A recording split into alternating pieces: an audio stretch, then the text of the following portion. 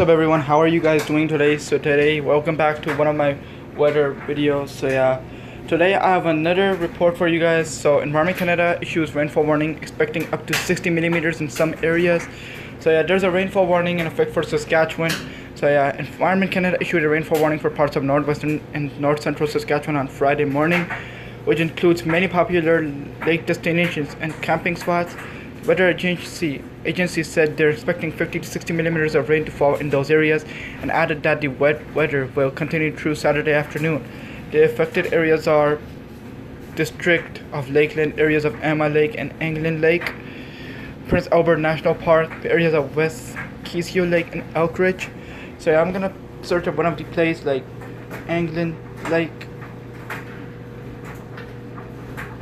Was it Anglin Lake? Yep. It says rainfall warning, so I'm going to read it to you. Rainfall with total amounts of 50 to 60 millimeters is expected. Rainfall will continue today and continue through Saturday. The rain will taper out by Saturday afternoon. Heavy downpours can cause flash floods and water flowing on roads. Localized flooding in low-lying areas is possible. Rainfall warnings are issued when significant rainfall is expected. Okay, what is a rainfall warning? A rainfall warning is issued when short-duration rainfall events occur with 25 millimeters or more. For 25 millimeters or more of rain is expected within 1 hour.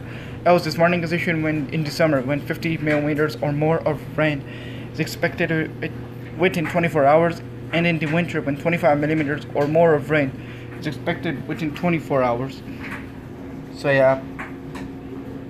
There's a news for Saskatchewan.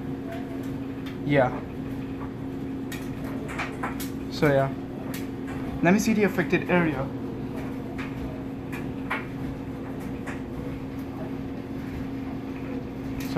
Right now it's loading. Hold up. Right now it's right over here. Right over here. By Meadow Lake and right over here. Bye guys. Take care.